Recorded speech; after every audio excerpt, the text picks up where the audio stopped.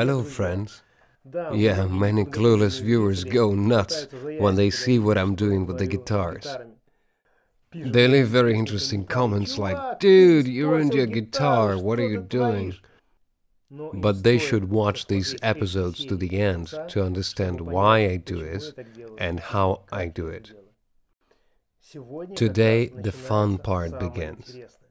If you have not yet subscribed to my channel, then click the subscribe button, ring the bell, or follow the link in the description to my Patreon account, where I post tutorial videos on all technological processes, materials that I use, my go-to secrets, with detailed descriptions and commentary. Thanks to my Patreon subscribers, I have the opportunity to put together these videos, make them better and better, and do high-quality translations for them. Now, let's relic the Greenie. Let's go.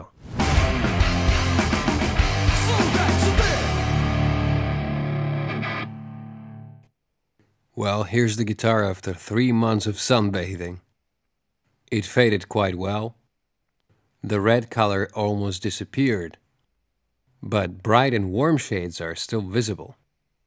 This color will fade more and will disappear. So don't pay attention to it right now. To start the relicing process, I need to take it apart.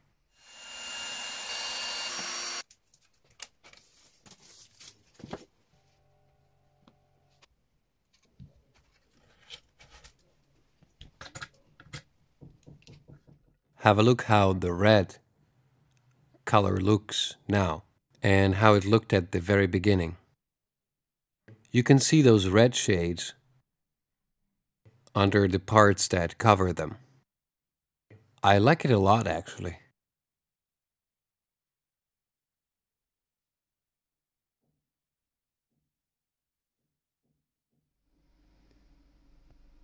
The first cycle of cryo process is done. Cracks appeared in the right direction, just as I expected. Everything looks great, taking into account that the nitro is rather thin. This time I covered the instrument with the thinnest coat I could do. So, my friends, let's start another step of relicing Les Paul Greeny. This guitar has been sunbathing for more than 2 months. But the sun is not shining every day here, and some days the guitar was resting in the case. So the red color is still noticeable, and the overall look is warm. But this color will fade and it will look more like my working Les Paul. That was finished using the same. You can see there is no lacquer at all at this place, as I have a small shade left under the frame, like here, but more faded. However, I can still see it. So I'll navigate by it. If one looks from another angle like this, one can see that there is 1-2 millimeter of lacquer near the frame. I'll also leave a bit here. Here you can notice some specific greeny cracks. I'll try to copy them as well. Anyway, cracks here lay by the side of milling. The wood seems to cave in, and the lacquer cracks right in this place. If you have a look at the tone block and its milling, you see it has an irregular shape, and the lacquer cracked right above it. I will use a scalpel to copy cracks in this place, and then I will apply some paint there. Cracks will be visible. Possibly real cracks might follow artificial ones on the lacquer. Well, what else? You see there's a lot of dings here, a great amount of them. All these dots are dings on the nitro. Interesting fact is that pickup frames also have scratches, dings and chips. I will recreate it as well. This detail is quite interesting, I like it. Also, I'll try to copy this wear on the tailpiece. It's almost ready. I even have two tailpieces. But the thing is that they're still not covered with nickel. I have materials to do it. I think I'll use this one. Cover it with nickel above aluminium.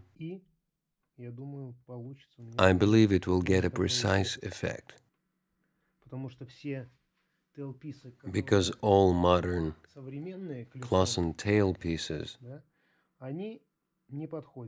do not fit in shape, in color, and they always have an intermediate copper layer. That's why to recreate such a worn place in nickel, it's impossible with the Clausen part, because nickel will be worn up to red copper. And if I continue to wear it through the copper, the red edges will still be visible.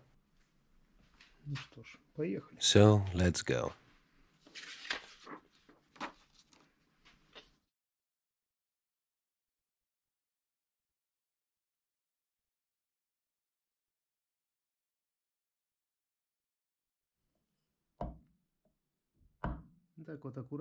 Nice and slow.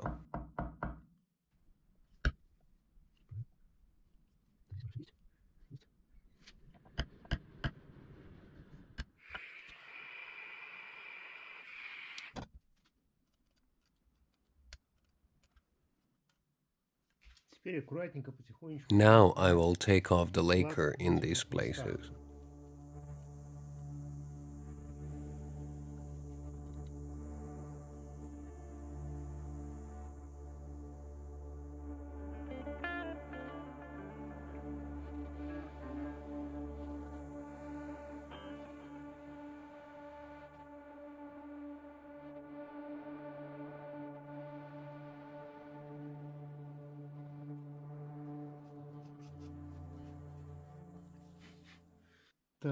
Okay, this one is done. Now I will work with these small places.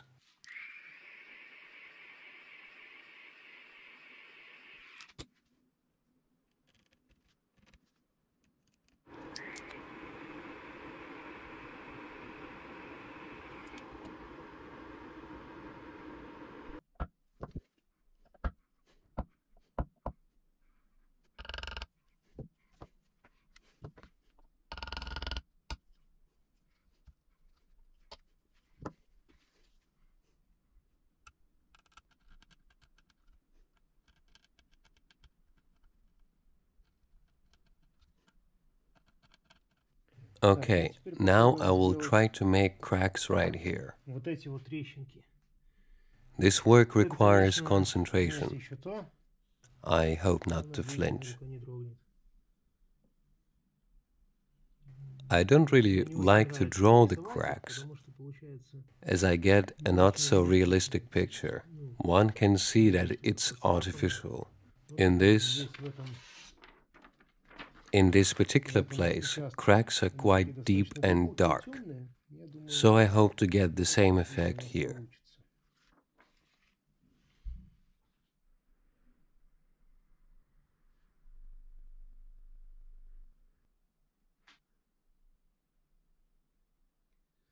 Okay, seems like I succeeded. It looks quite smooth and at the right places. This place is usually covered with marks from the pick. That's why I need to make lots of chips and dings.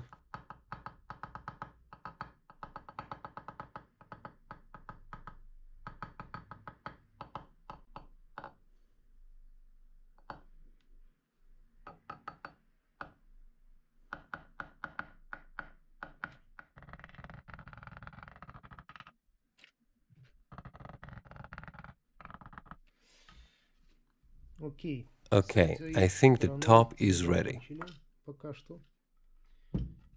Now I'll start with the back. The whole outline on this side, almost the whole outline, is without the lacquer. I will copy that.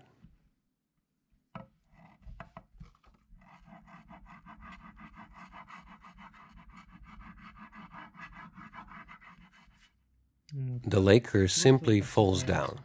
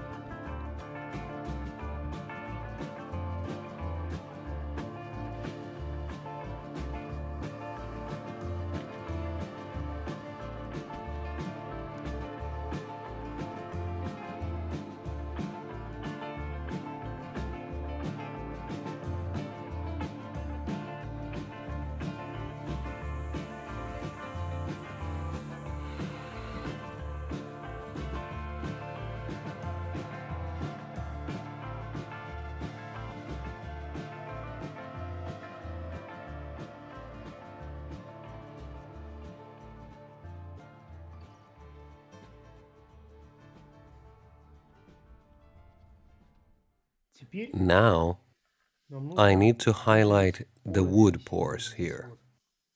They're usually warm on the original instruments, and the wood looks vintage when pores are kind of melted.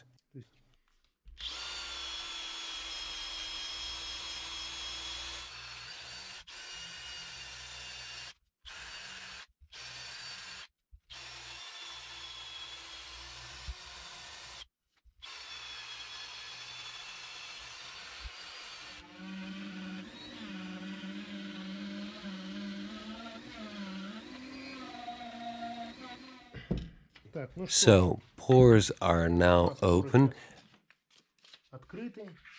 and I need to sand it a bit to make it softer.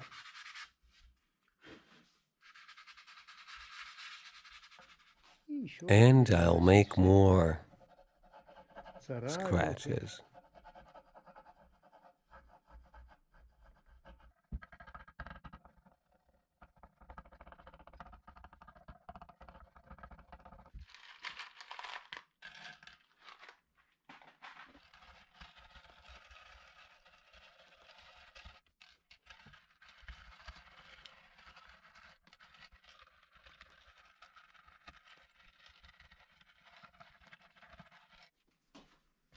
I think that's enough at least. I'll repeat it further. The more cycles of this technique, the more realistic the result becomes.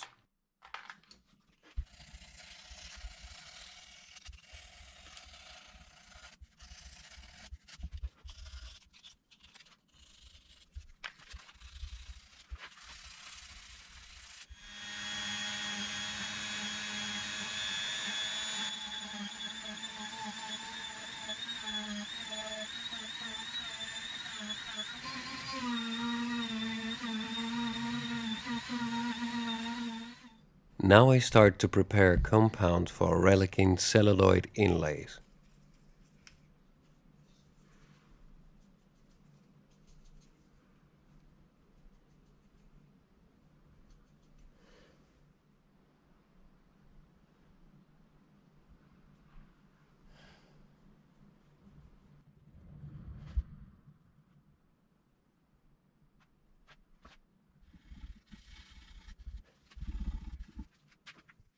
Here it is. Seems I managed to do it. Now it needs to dry and become stronger. And then I will continue relicking. And now I'm going to do my main profession, painting.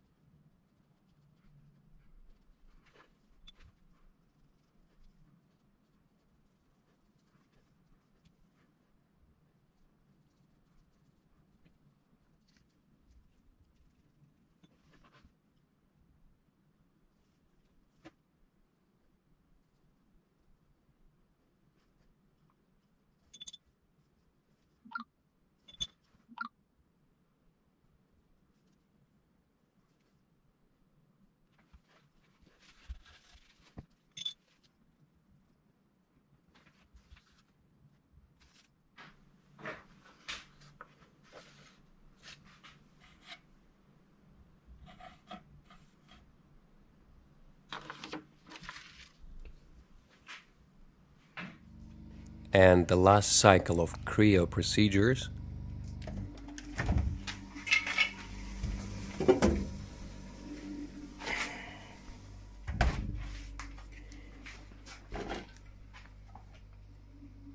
Some more cracks appeared right as I planned. They started from chips and dings.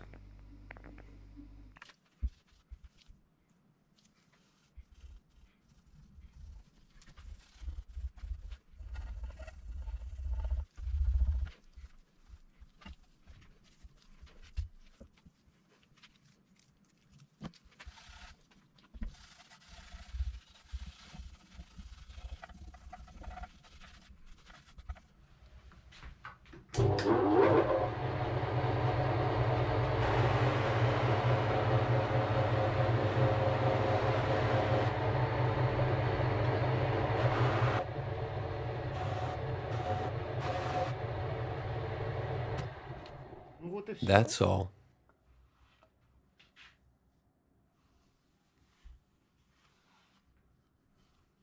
The wood became shiny.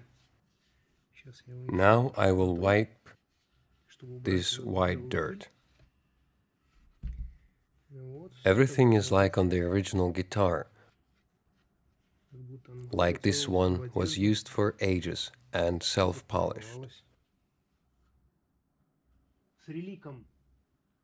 The lacquer relic is done.